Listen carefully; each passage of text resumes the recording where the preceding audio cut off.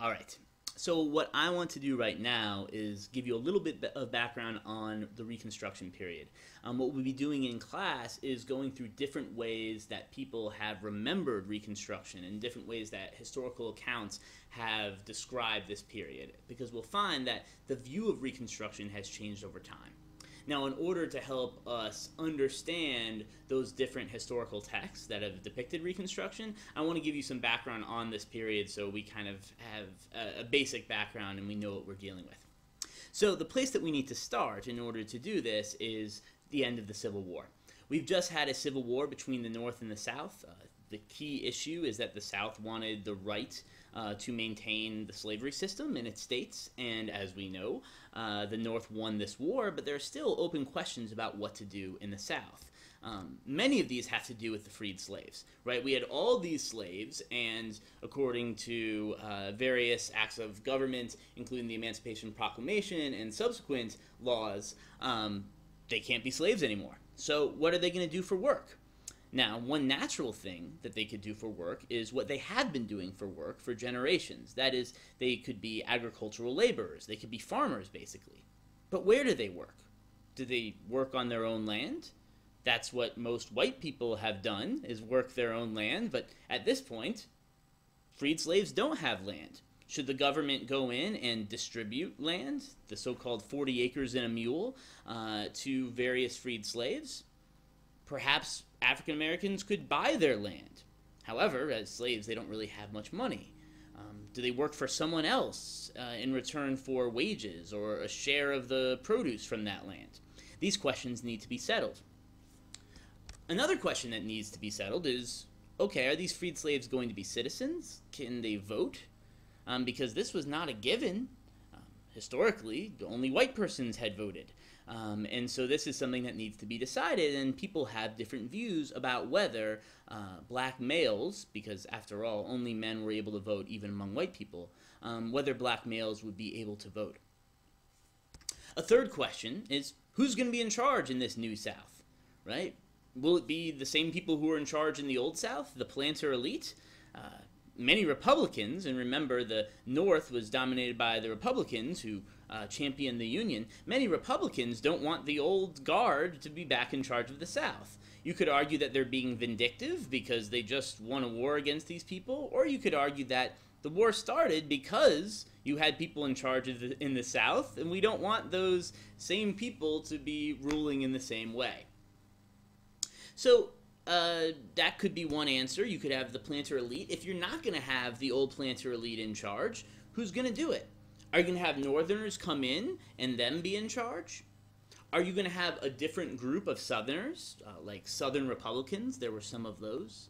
Are you going to have African Americans in charge of the South? After all, they are citizens now.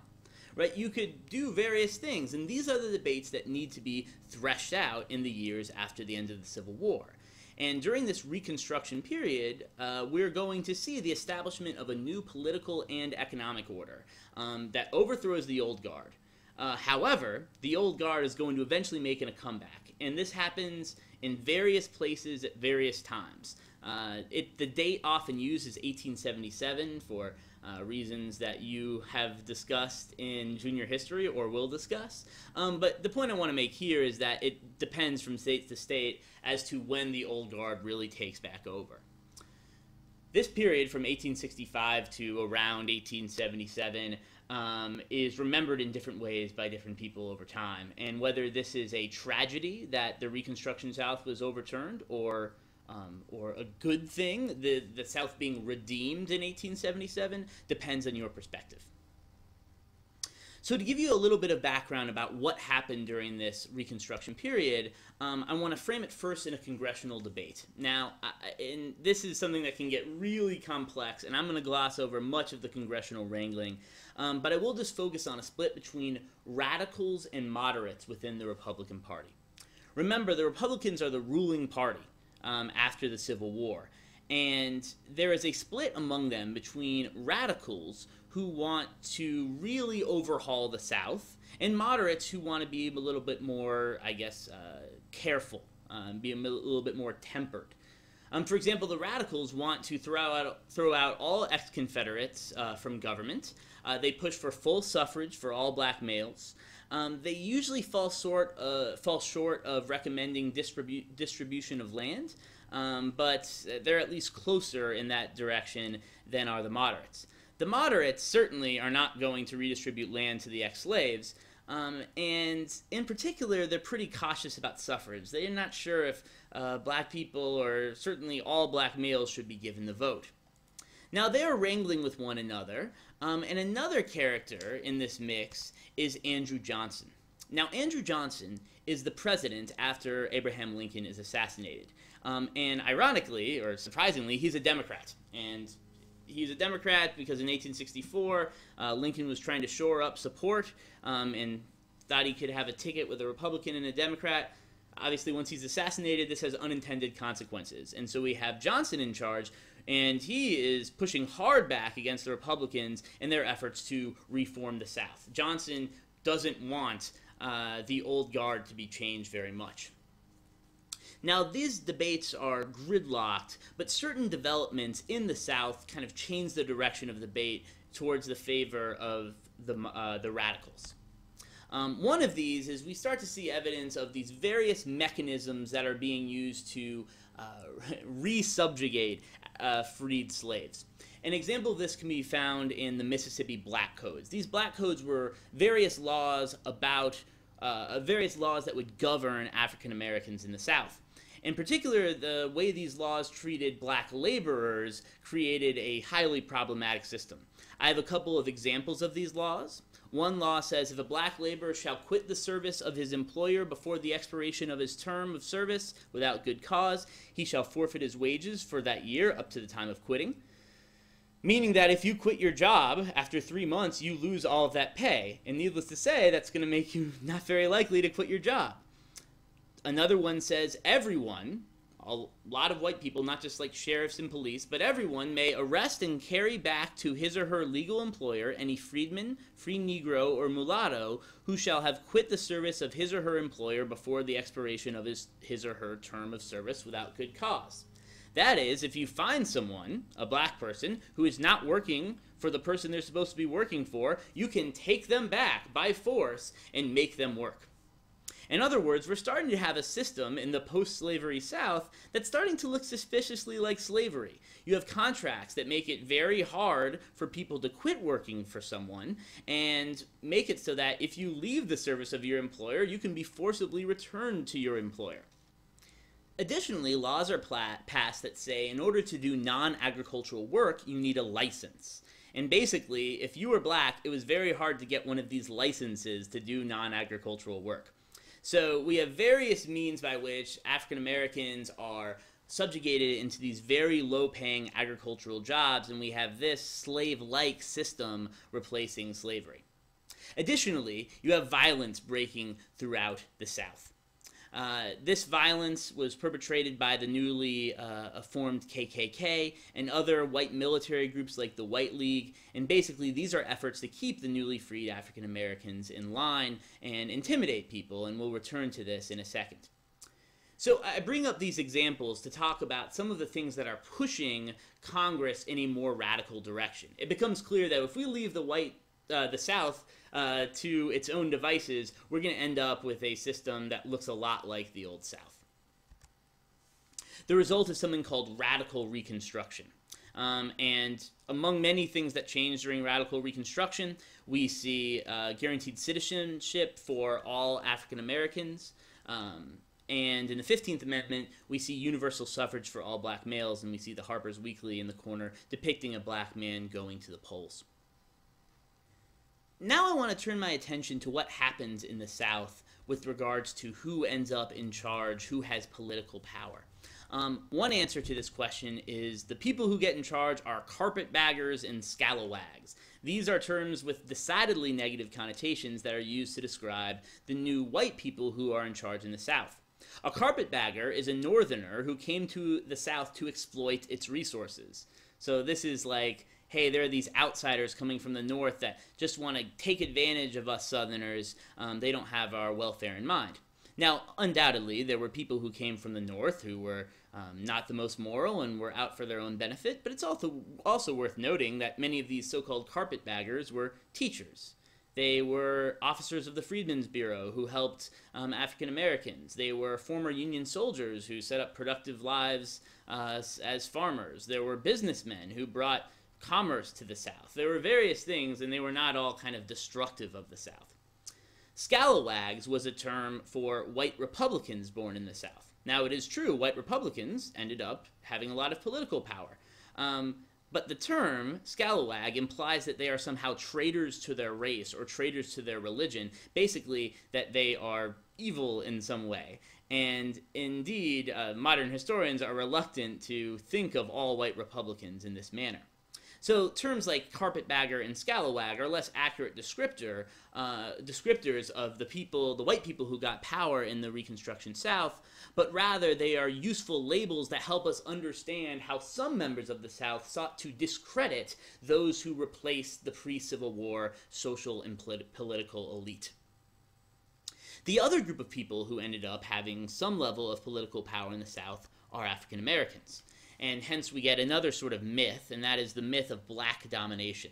This was the specter that a lot of people held up and said, hey, you better not vote for the Republicans because otherwise you'll end up with black domination.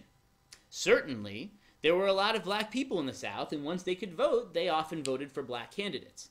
As we can see in this map, if you look at each pie chart in each state, you're seeing a racial breakdown. And the purple and the red is the black population. As you can see, in places like Mississippi, Alabama, Georgia, South Carolina, etc., you end up with some regions that have almost a majority of African Americans. In fact, in places like South Carolina and Mississippi, majority African American populations. And they voted in large numbers, and they elected Republicans, many of them blacks. For example, Hiram Revels is the first black senator. He was elected in 1870. Typical of many of the black politicians of the time, he was an ordained minister. These tended to be middle and upper class people rather than former slaves. To give you some statistics, 20 African Americans were in major state government roles like Secretary of State, Lieutenant Governor. 600 state legislators were elected.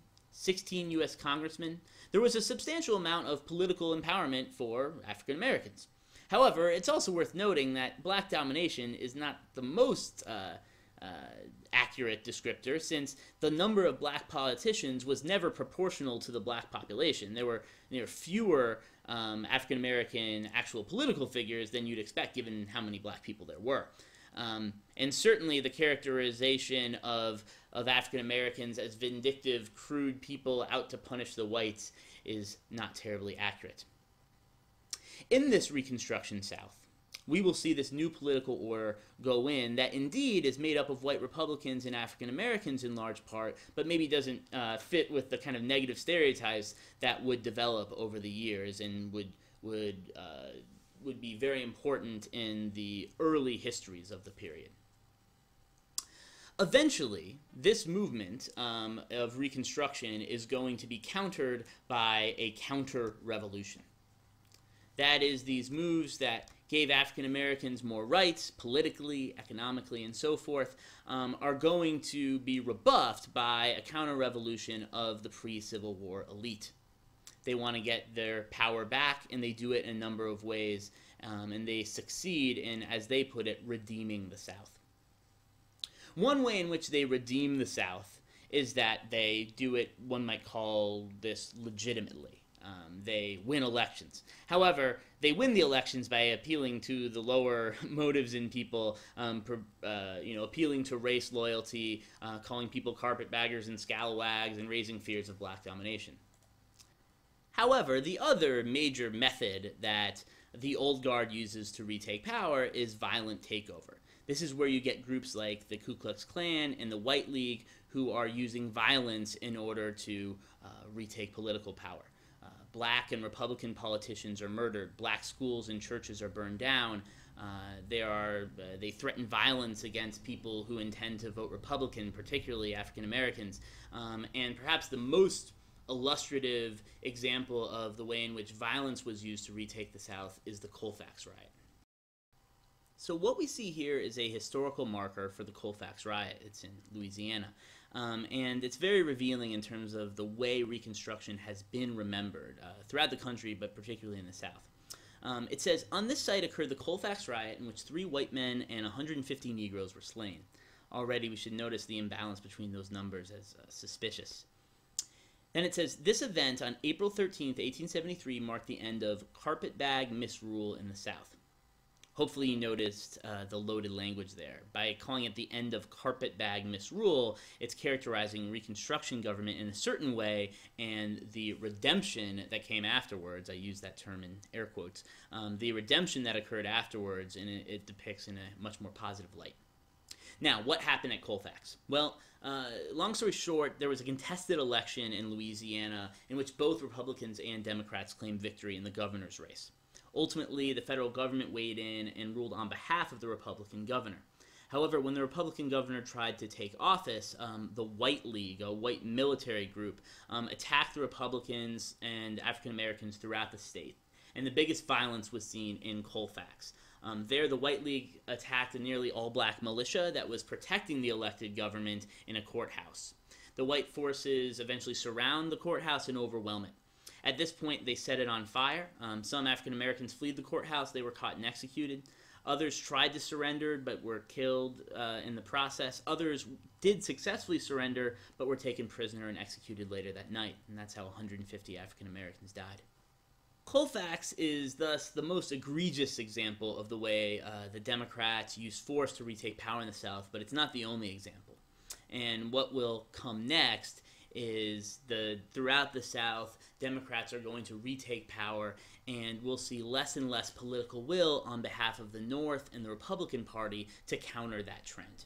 Basically, for a while, Northern federal troops can keep order in the South and keep violence from taking over. However, the will to do this falls apart because for several reasons, I guess. I mean, one is that plenty of Northerners don't particularly care about protecting the rights of the newly freed African American slaves. Another reason is that the Republican Party lost credibility amidst a lot of scandals. The other thing is that it was a very costly thing to do, and especially after the Depression of 1873, where there are meager resources, plenty of people don't want those government resources spent fighting a very hard battle to keep control of the South. The result is that the North pulls out and the white Southerners retake power, and we basically have one-party rule of the Democrats for about a century. The result, therefore, is we get what is called the Jim Crow South. We'll learn about what happens after circa 1877 in a future lesson, but what we're actually going to do tomorrow is focus on the way Reconstruction has been remembered. What I just gave you here is pretty in tune with modern scholarship on Reconstruction, but Reconstruction hasn't always been recounted that way in historians' work. We'll read textbooks from various points in history and see how the emphases and value judgments made about Reconstruction have changed over time.